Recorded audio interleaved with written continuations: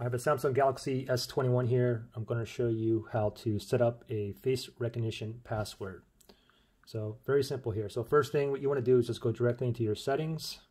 What you can do, you can swipe up on the screen like that and then look for your settings. Setting apps right there. And then from here, what you want to do is you want to scroll down until you see biometrics and security right here.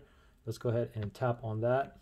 And now the first one up here says facial recognition. Now take note that you can do facial recognition and you can also do fingerprints as well. Okay, so we're just doing the facial recognition in this video. So tap on that.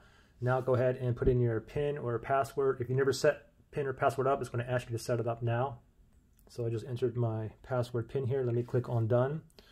Okay, now we're going to go ahead and tap on continue here. Do you wear glasses? If you do, put them on and click on yes. Okay, I don't wear glasses, so I'm going to go ahead with no. Click on continue right here. And now what I'm going to do is just put my face in here. Okay, face is registered. Go ahead and click on done. And voila, we are done. So now, if I want to go ahead and use my face, oops, let me log in. Oop, there we go. Saw my face, and we're in business. Good luck.